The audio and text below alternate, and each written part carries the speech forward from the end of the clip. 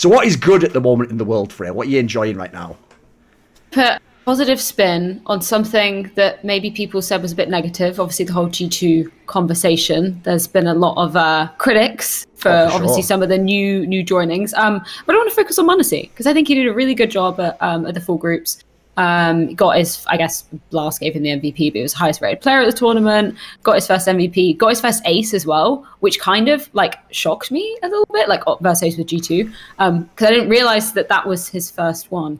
Which is kind of nuts, but I just think like with all the changes that were going on with G2, and then I'm sure most people have read that Xaz interview as well, where he was saying, you know, I want to give m0NESY more space, I want him to be more proactive, I want him to take more responsibility. I think we kind of saw that immediately coming into effect from him, particularly in that Vitality game where they qualified for the Royal Arena, because that was a rematch obviously from earlier in the tournament where I think it was like 16-3, 16-5, 16-8 or something like that, where it was, you know, really decisive to either side. And then this one was like, you know, the marathon match, the longest game I think we had there. And particularly in the final map, I think he was super instrumental in terms of actually closing out for G2. And even in the map, the Vitality one, which is Dust 2, the second one, he was still really hanging in there. And I think that was a really sort of positive sign from him where we've been wanting to see a more consistent m0NESY. Obviously, we've seen him, you know, pulling off some really impactful plays. But just the consistency element was really, really good to see. I think he only had like 2 negative ratings throughout the entire tournament, which I think is really impressive considering there's kind of a whole new system being integrated with them as well. So yeah, I wanted to just start off by giving, props to him. That's my good point.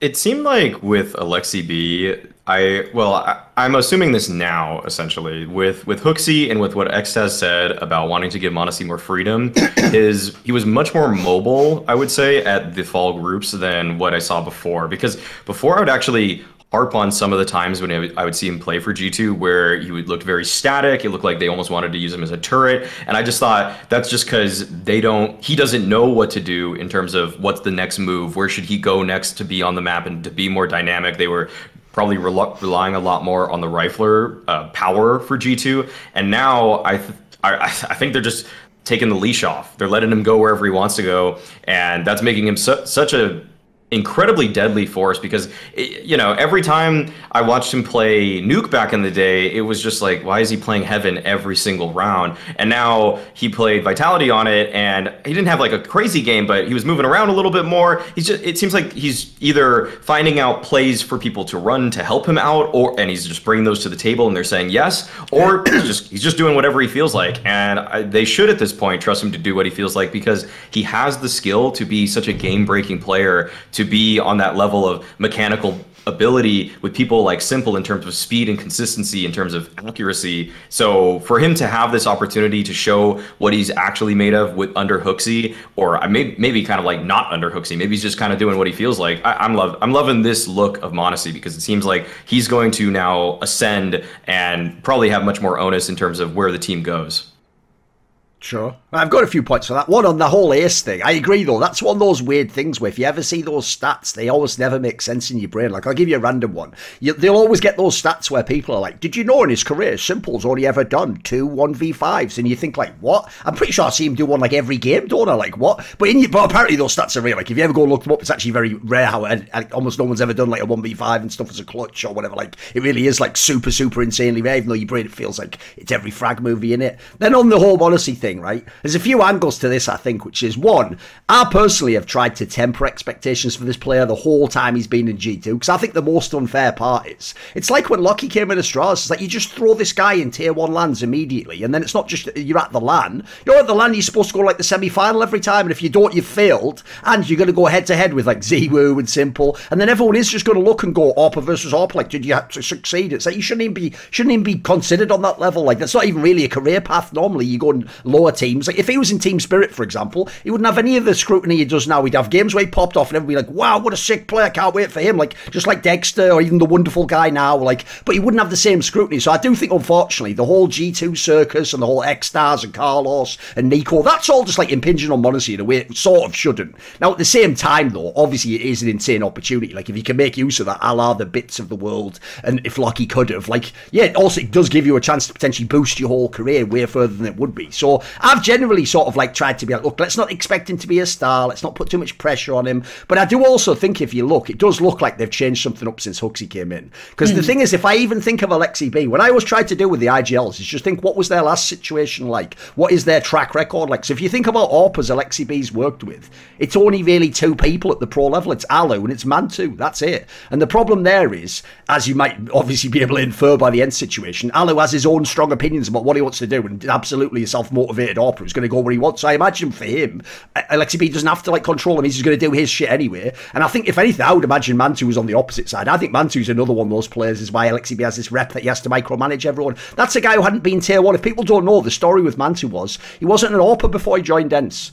OG rather. Like, and as a result, he had to learn that on the fly, and also he got no lands. He had the first like year and a half was just all online pretty much. So in that scenario, like I think it's a really difficult situation to bring up a young player like this, because the idea is you want him to one day be simple as he would, but he isn't right now. But at the same time, you have to let him make the mistakes. You have to give him the freedom to do that. Yeah. So I also imagine like the moving around of the pieces as also seems like it's actually created more space for him in that regard. I wonder if they even almost cynically knew like you can't just throw him in the deep end when he first came into the lineup. But the difference is, I would say if you look over the time he's been in the team, I do think you've seen gradual improvement. It's just it wasn't like, the real problem is the bits and the Z-woos have ruined like what being a rookie is for all these fans. They really think everyone just hits the ground running as like the MVP. It's like that's not going to happen. And also you're just never going to get, you're not going to start with all the space and resources in a team with Nico and Hunter and all these guys. And like the point of joining the team wasn't to be the player. Like you're joining to be another player. So I think the cool thing for me is if they can ever get it figured out, because obviously the Nico Hunter angle in theory works, like in their team he should essentially be in like the bit role where you have like you have Simple, he's already set up for everything, you have Electronic who's amazing as well, but then if you can bring this third guy in, the games you do have a big game like this, you're going to push him over the edge. Because I do think like G2 had no business beating Vitality in that series. m0NESY basically just hard carried. Like he had a bunch of games where no one could expect he was going to produce like that. So I thought, yeah, he's been a massive, I don't have any real criticisms against him. I think that's actually a good shout for good in this sense. Probably one of the only almost entirely good additions to G2. Looks like it's great for the future. It's going to work out. Probably was worth the money in the end. I think it's tracking pretty well so far. And actually, if anything, they've got so many problems elsewhere. This thing finally coming online now and him getting really good, this is the perfect time. Like, this actually might fucking drag them out of whatever issues they're in and give them a chance running into playoffs, into the major. It could maybe even happen in that sense. Because, like I say, I don't know, like, the rest of G2 definitely has plenty of problems still, but this guy seems like he doesn't. He seems set, and also, here's the other thing to remember, I always try to add this in. Luckily, as long as he plays well, whether this is the lineup or not, he'll still be there. The point is, right now, like, put it this way, if you're making, like, the list of, like, who you'd replace, he's, like, next to Nico on, like, the cannot be cut list right now. You'd obviously keep this guy for the next year or so, so he's going to be some part of G2 in any way going forwards as it is. Anyone else got anything on that topic, or we jump into the next one? I guess quickly by the numbers, I just decided to look him up. This is the fall groups. This is the most kills per round he's ever had for G2. It's this basically the least deaths per round he's ever had in an event for G2, and it's by far the best rating that he's put up for G2 in any event. So I mean, just looking at the numbers on top of everything that he was doing in the series that I caught, I mean, it all just clicks right there. So yeah, again, great point. Want to see more cool, funny, interesting clips based on topics from my content? Well, subscribe to this channel then, or, you know, be a pleb and don't.